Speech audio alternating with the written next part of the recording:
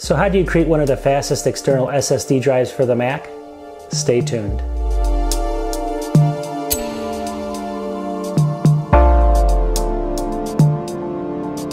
Alright, one of my other videos I created an SSD drive with the standard just SATA SSD drive. I was using a Samsung Evo, or actually a QVO, and I showed how fast you can create like an external drive on your macOS. Today what I'm going to do is it's time to open up this. This is actually going to be it's from Inland. It was only like $50 or $60, but it's basically a 512 gigabyte, and it's an NVMe M.2. So this is what it is right here. And this basically, again, is an Inland Premium. You can get it from Micro Center. It says its read speed's up to 3,100 megabytes, and it says its write speeds are 1,900 megabytes. So obviously we're not going to get quite that speed with this because of the throughput that we're using, but we should get hopefully a lot faster than a standard SSD drive, external SSD drive for storage and things like that. And I'm actually going to run the OS off this pretty soon. That'll be in another video, but I'm actually going to run the Mac OS off an external drive just like this to see how fast I can get, how fast can I actually get the OS to run. So we'll try that in a second, but first let's go ahead and test the drive out. So this is actually the drive that I'm using again, and you saw it earlier. And what I'm going to use for the external drive is basically, it's called an XT-XINTE. And I actually got this from Alibaba. And so I'll put the link in the description, but it's from Alibaba, and this was only about 30 bucks maybe. And obviously it's very thin, obviously the size of the the small drive here. It doesn't need to be that large. It's got holes on both sides for ventilation. It's all aluminum. And obviously there's a lot of screws that I had to use to get into this thing, which I just kind of went through there. But basically it's in order to pull out the piece here, you actually have to insert the SSD drive in there to get it to work. So we're going to do all that here in a second and show you the speeds I get from it. Just keep in mind that when you get this, you're going to look at it and you're going to be like, I can't get that in there. Well, you have to actually take off the main board. So there's a lot of screws you got to actually remove to get this to get the drive in the case. I haven't done it yet. I actually removed the insides of it, and I'm going to go ahead and do that here in a second. But I'm going to go ahead and get the drive here married to the enclosure, and then we're going to go ahead and run the speeds in Blackmagic to see how fast this is. It's an external SSD drive. How fast can that data be? We are going to be using obviously a very fast cable. This is obviously they say it's capable of like 10 gigabits per second. I'm guessing, like I said, we did a video earlier where I did a standard SSD drive, external drive, and I was getting 512 megabytes per second.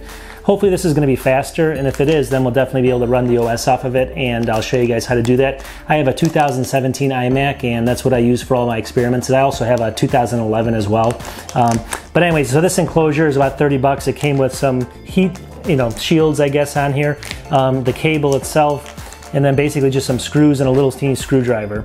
And I'll put the link to that again, and also this is something you can get, I'll put a link to, but it's basically at Micro Center. It's a Inland Premium. They get really good reviews. I mean, they're actually like 5 stars, and they're super cheap, 50 bucks for 500 gigs here at 3,100 megabits per second, so very fast. In any case, let's go ahead. I'm gonna go ahead and build this, and then I'm gonna go over and do a screenshot here in a second, and we'll go through everything. Alright, so really quickly, here's what everything looks like. This is the enclosure, here's the drive that I'm using, and the cable and the little screwdriver that you get with it, so go ahead and take a look at this. Here's the drive up close. Again, it's the Inland Premium SSD. You can get it at Micro Center, 3,100 megabytes per second, 1,900 megabytes on the writes.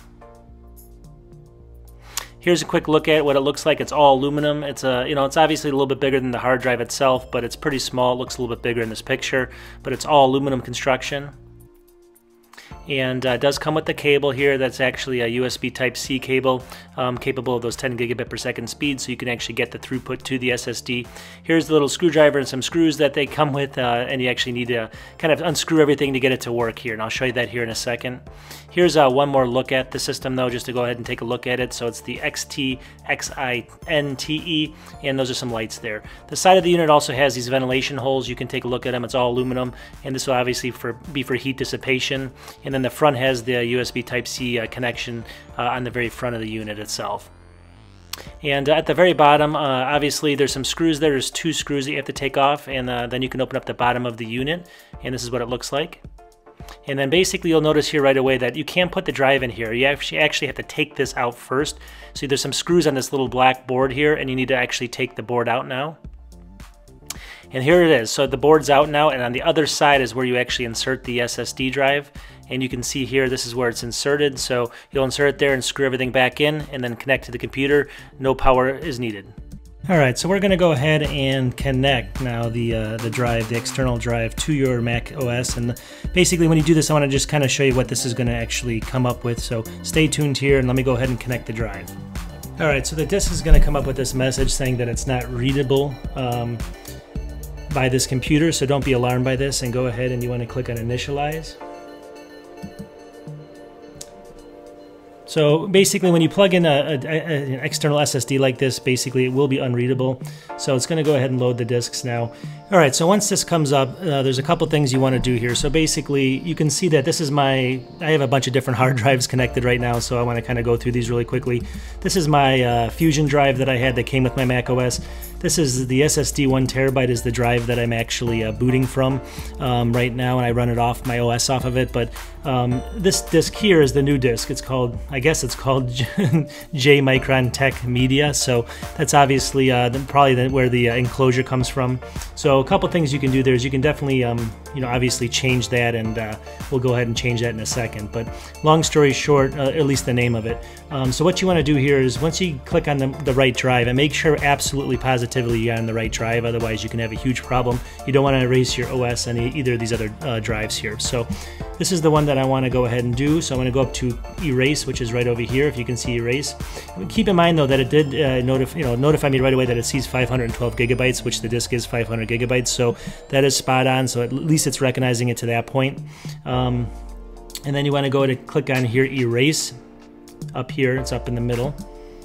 Now this is going to come up. This is where you can actually name the drive, and since this is a specific drive, this is actually going to be an NVMe drive. I'm going to go ahead and call it that. Trying to type and talk at the same time doesn't work really good.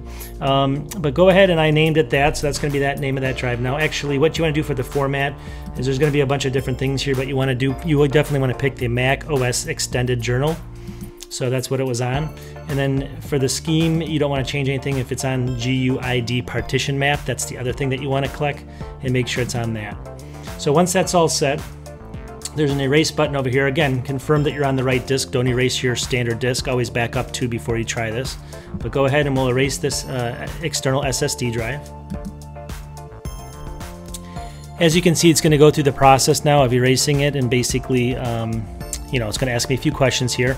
It says, do you want to use this to back up with Time Machine? I'm going to say don't use, because I'm going to be using this for a different reason, so don't use here. It says erasing J Micron Tech Media, creating NVMe SSD, which is the name I gave it. And I don't need to see the details, so I'm going to click done. And now it's actually, if I go ahead and click on it, it's 511.77 gigabytes NVMe SSD external physical volume. There's only 448 megabytes used, again 511 free, and here it is available. So everything looked like it worked perfectly with that enclosure. So the enclosure worked, and I'll go ahead and give you guys a shot of the enclosure too here in a second, just to show you how it looks with all the lights on and stuff. But let's go ahead and, well actually let me do that right now.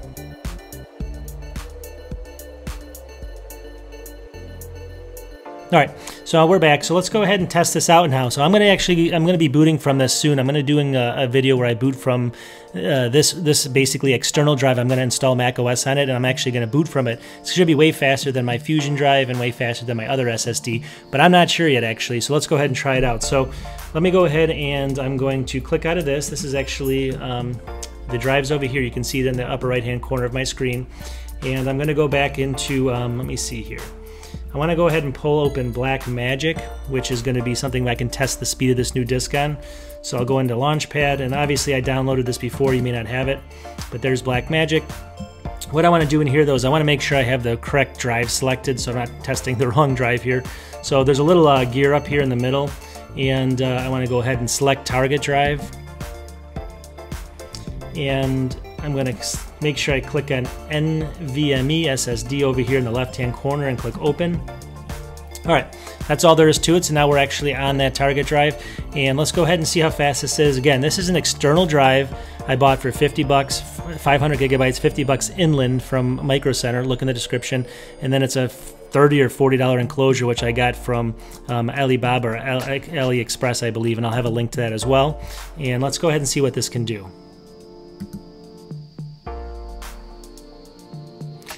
Holy cow, like as you can see now, I'm up to, it's not as, and maybe it's not as fast, there's some limitations of the connection, but you can see that it's actually 863 megabits per second and 909 on the reads. It's going to go through a couple different series of tests here, but it's about 860, you know, it'd be 865 somewhere in there. And then for the reads, it looks like it's going to be consistently up around 900 or a little bit over 900 on the first read, a little bit less this time. So as you can see, that's an incredibly, you know, fast SSD drive that we're actually booting off of. Actually, not booting off of yet, but it's just a data drive right now. So, I mean, obviously, if you just wanted to use this for a data drive, you could do that, and it would be extremely fast. Alrighty, so was that as fast as you guys thought? Well, obviously what I'm going to do next is, I mean, it was pretty fast, and I'm going to actually try to run the OS off of this now. So I'll do another video here shortly where I'm actually booting my OS off of this drive here, and we'll see how fast, you know, obviously I have a Fusion drive on my 2017 iMac, and I also have a 2011, but my 2011 isn't going to work with this USB-C cable. So I'm going to use the 2017 and boot the macOS, you know, Mojave right off of this enclosure. And we'll go ahead and see how fast that is, and then we'll go ahead and go from there. But I think it's going to be blazing fast, and I think it'll actually work really well. All right, thanks again for watching, everyone, and definitely check out my videos. I make tons of videos on Macintosh, Apple, stuff like that, PC stuff, and then I also do investing as well. So go ahead and take a look at all my videos. I do kind of these kind of you know, builds where I try different things, trying to build out, you know, the fastest this, the fastest that. So check it out, and definitely subscribe and help me out. Trying to do like 2 or 3 videos a week and things like that, but I got to get my subscriber base up to continue. So go ahead and subscribe, and I'll talk to you guys in about a week.